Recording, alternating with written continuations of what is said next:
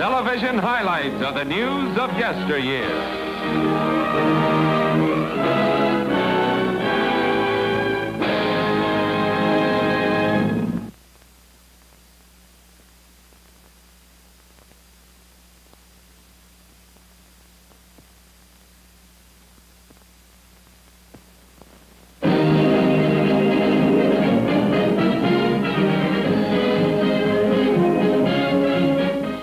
Here's a look back into yesterday at aviation's leading lady, Miss Amelia Earhart. It's 1928, and Miss Earhart's aircraft, Friendship, taxis toward English shore at Southampton after first landing in Wales. There's Miss Earhart in flying togs. No solo venture, this. Miss Amelia shares welcome from Southampton's woman mayor, Mrs. Welch, with Stultz, her pilot, and Gordon, her plane's mechanic. On 6th of July, 1928, Amelia, again with Stultz and Gordon, is given a big city welcome. This time it's New York who lauds Amelia as first woman to fly across Atlantic. Grover Whalen, Big Berg's official greeter, heads committee that makes Lady Lindy glad to be home again. Just year before, Lindy himself motored up this crowd-lined Manhattan Avenue as first man to leap the Atlantic alone.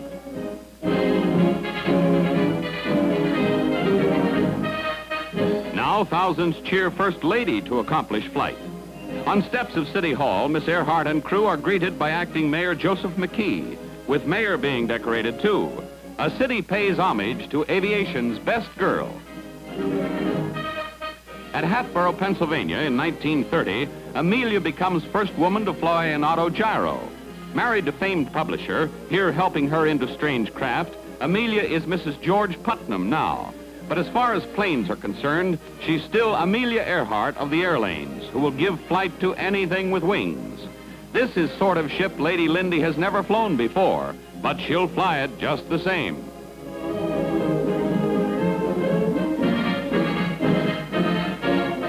It's a historic moment in aviation as Amelia Earhart Putnam adds another first to her long list of achievements as a pretty pioneer of the air.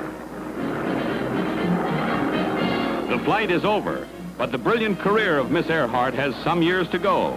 The mystery and tragedy of Amelia Earhart still lie in the far and unforeseeable future. It's now 1932. Back from solo venture from Newfoundland to Iceland, a 2,000-mile ocean hop, she's welcomed home by New York's Jimmy Walker. One of her most famous long-water leaps is from Weaver Field, Hawaii to Oakland, California. Here's finish of brilliant 2,400-mile journey, 18 1/4 hours after takeoff. 2 years after this thrilling flight, the story of a brave woman of the air enters a shroud of mystery. On round-the-world trip in 1937, she disappears over waters of Pacific. But world will never forget Amelia Earhart.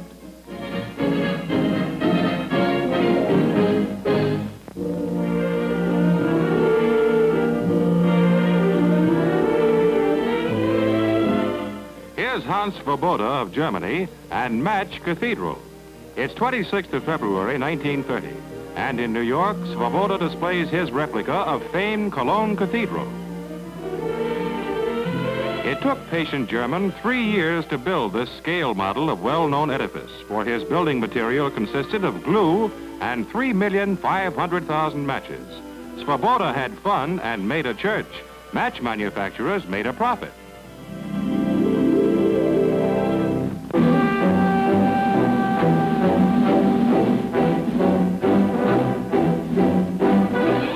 Between two wars, practice for battle. It's 8th of October, 1926, and though military experts don't want or expect another war, newly developed weapons of war are tried and tested to be ready if war comes.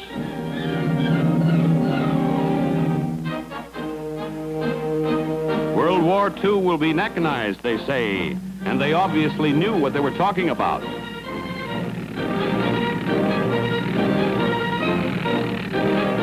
In San Diego, California, January 1927, this biplane is equipped with new type gun in anticipation of sky battles of any future war. Looking back from years beyond World War II, it's amazing what vision of the future was commanded by our military leaders in 1927. This is rehearsal for war that was not expected, not wanted.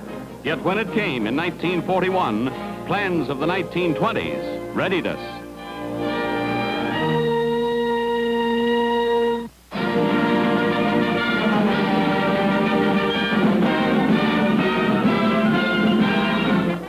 Here's the great band leader and march maker, John Philip Souza. It's 13th of April, 1927, and Souza leads High School of Commerce Band in Boston.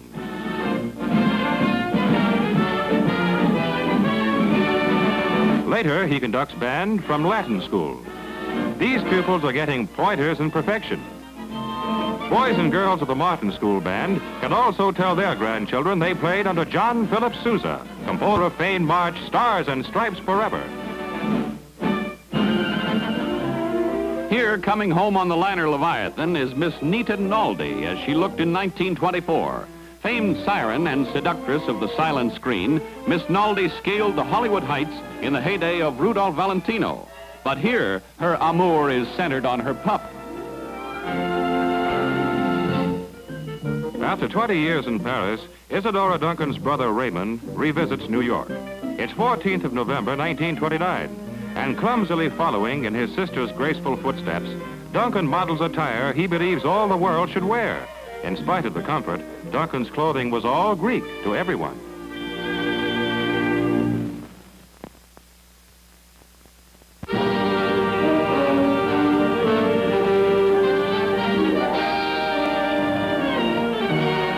It's 1923, and high wind works firemen battling blaze at New York City's docking area. Pier 69 is doomed, as municipal and port authority firefighters concentrate on confining the conflagration to the pier alone. Entire contents of Pier 69 are lost. Several firemen are injured, and one man is killed. Hours after first alarm, Pier is in smoldering ruins, as New York Harbor takes a licking from the tongues of wind-fanned flames.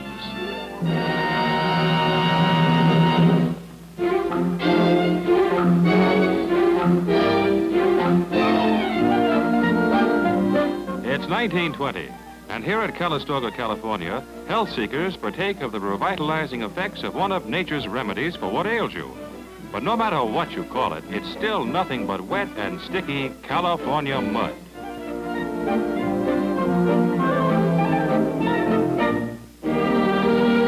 For once, we can see the advantage of being covered up by the 1920 idea of what a bathing suit should be. And children are scolded for making mud pies.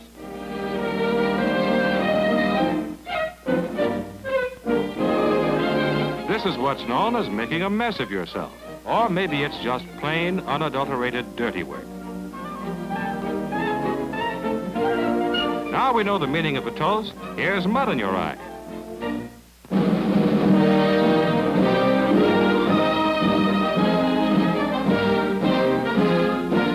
It's 1930, and on her maiden voyage, the Europa, new pride of the North German Lloyd line, cuts through Atlantic waters.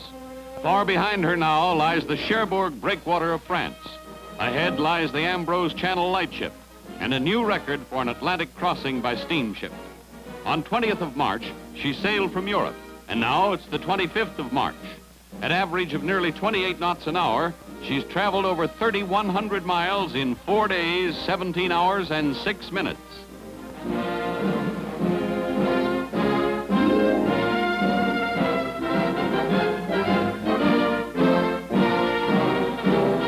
Here's proud skipper of record-smashing Europa, ship captain Nicholas Johnson. Under him, Europa makes mark on her maiden voyage. Record stands till 1936, when the Queen Mary twice made trip in faster time, second try in less than 4 days.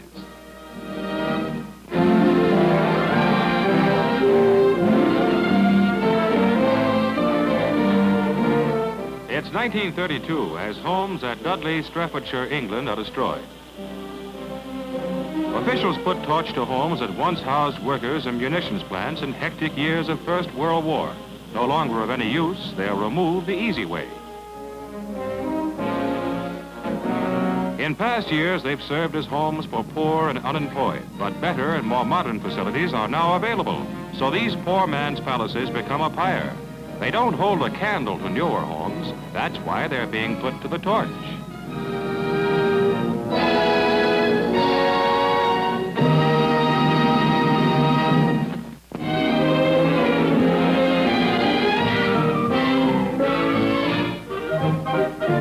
Home economics at the University of Maryland. It's March 1926, as these southern belles of the jazz and flapper era make way for married life instead of whoopee.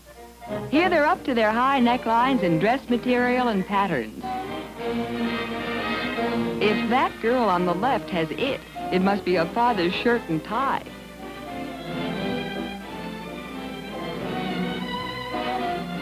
Maybe they were short on hair in those days, but they were long enough on makeup.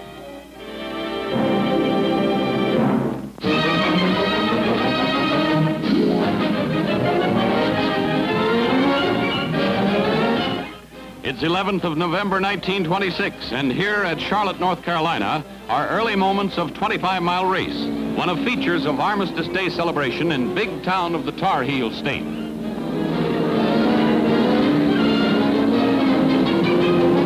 Winner of Dash in world record time is famed racing car driver Lockhart. Before tumult for Lockhart dies, cars for second race depart on second speed test of afternoon. The winner and champion, speed driver Lewis. Going 50 miles in faster time than man has ever moved, here are contestants in half-century grind. Winner and world record beater, low flyer Hartz.